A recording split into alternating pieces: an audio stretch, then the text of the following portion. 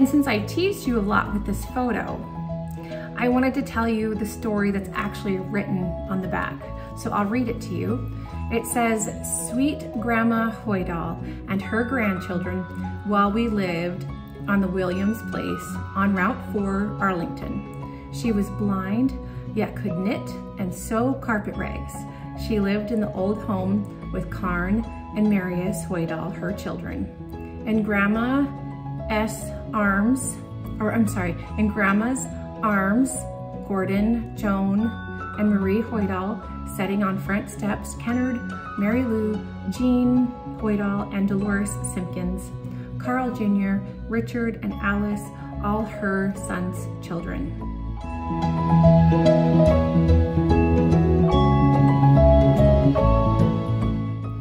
So I thought that was really cool because I don't have a clue who these people are. I wasn't alive then, and my dad didn't know who these people were either. He wasn't around at that point either. So this is his mom right there. And this is her, so this is my grandma, and this is my grandma's sister right here. And her brother is the little one right there. That's pretty neat. So my dad remembers stories about this grandma. And I was fascinated with her story. The fact that she was blind and that she could knit and sew was fascinating to me. And if you look at this photo of her, you can tell in the photo that she can't see. She's blind. So then I started to get curious as to what point did she lose her sight? Well, nobody in the family knows when she lost her sight or why she lost her sight. My dad guesses maybe diabetes, because that runs strong in their family. But I found another photo, and this is a photo of her and two of her sons. This is her older son, and this is her younger son. And I'm not sure who the two women are in the middle. They're not her daughter. If you look, again, she is looking down. That would tell me that she would probably be blind in that photo as well. But I also found another photo of her with all of her children. And there she's looking right at the camera. So there, that tells us that she wasn't blind when her children were young. So at some point between her children getting older and in the meantime, she lost her sight. But I don't know what caused her to lose her sight, and I really wish I did. That was kind of a curiosity thing for me. So this particular photo shows her 4 boys. So this mother, her name was Anne-Marie Bakken. I know she liked to go by Marie because most of the photos my grandmother wrote Marie Hoidal and left Anne off of the front of it. So for whatever reason, she liked to be called Marie. And she had 4 boys and 1 daughter. Her daughter was her youngest. And so this is my great-grandfather. She's holding, that's the youngest right now in this photo.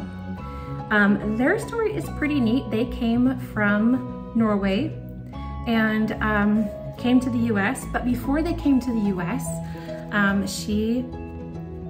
her husband decided to go to Africa and live with an uncle to hopefully start anew there. He had a tannery in Norway that burnt down and he couldn't make money for his family. And he had an uncle that had lived in South Africa for 25 years. So he thought, I'm gonna go there and try to start up a living for my family. And after he started being successful, he sent for his family. And so they came to South Africa. And that is when their youngest daughter, Karn, was in South Africa. So her birth record is different than all of her brothers.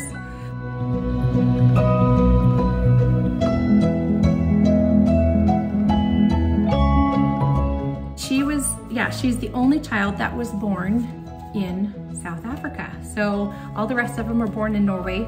And then the crazy thing is that they were being successful there in South Africa, but for some reason, right before the Boer War started, my great-great-grandfather sent his family back home. I don't know if he felt the tension going on. I didn't know anything about the Boer War. I had to look it up. And my dad told me that my great-great-grandfather had served in the army in the Boer War for South Africa, but I didn't even know it existed. So that was an interesting history to read about. And my great-great-grandfather wrote a history of it. It was all in Norwegian, but his friend that came to America from Norway with him transcribed it into English. And it's like 18, 19 pages long, but it is fascinating. So if that's something that you want me to do in another separate video and tell the story of him and his adventure in the Boer War, it's pretty impressive. So anyway, they left South Africa, she did, with her 5 children. And I believe that the baby Karen was 2 when they left South Africa. She went back to Norway and waited for her husband. And he did not return back home for another 18 months. He was captured by the British as a prisoner of war, and he was very malnourished. I don't know if he was malnourished before he was captured or if because he was captured they didn't feed him. But they tried to nourish him before they released him at the end of the war. And then they released him and he went home to his family, and I'm sure they were worried sick about him. I can't even imagine.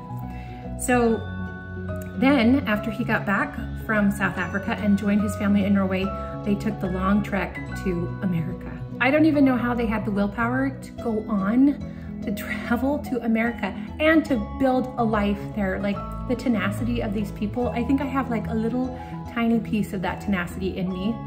I can't even imagine. So I am so lucky. There's another photo I'm gonna share with you, and look at, this is written by not my grandmother, but by Karen, the one that that was born in South Africa. And here she is in this photo, right there on the end. And these are all of the grandkids. And this is that same day, probably different camera, so you can see the 2 pictures side by side. This one looks like much higher quality than this one, but it's with the same grandma. And then all of these grandkids, and these are her sons. And it's just really fascinating.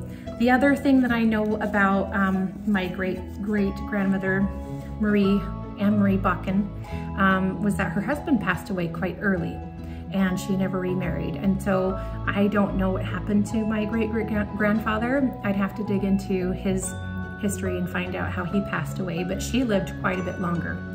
So anyway, that was fascinating to me. I hope you found a little bit of that story fascinating too. And I hope you can take the information and write the names. That's all this one is. This is all names. How cool is that? All the people that are in this photo are all listed, and it was listed by the person that was there in that time. There's nobody else. My dad could not name all of these people. This is priceless. This little piece right here is absolutely a priceless piece of information for our own family history. And I'm so grateful for that. So just because of her doing this, I am able to pick out faces and go through other pictures that aren't labeled and go, that person is right there in this photo, and have somebody else say, is this the same person? Do you think? And then compare it. And the 2 of you can figure out, yeah, that's the same person, or no, there's a discrepancy. We need to bring in a 3rd person and figure that out. But it really gives you so much more information than you ever would have had, ever. Otherwise, these are just people and I have no clue who they are and why they're there. So even on this one, it says top row, and it gives the whole list of people. Here's something I didn't realize. So this is all my dad's mother's family, okay? The Hoidal side was my dad's mother's family, not her father's family. The Simpkins side is her father's family, and there are 2 Simpkins in this photo. So I thought that was really neat. I'm like, okay, these were all Hoidals, but listed at the very top is Deseret Simpkins. I'm like, that's great. And then at the very bottom, it says Glenn Simpkins took the photo. So Glenn and Deseret were both there, which means that they were there enjoying with the Hoidals. Why were they there? Because they must have all gotten along. So that was a really neat little piece of info I found out too about my family. Here's another photo. and I have no clue what that thing is. Now my dad knew. He said that's called a donkey. I'm like, a donkey? Seriously? That's a donkey. Well, so this is what they called them. And the first photo I saw of the donkey that I showed my dad was this one right here.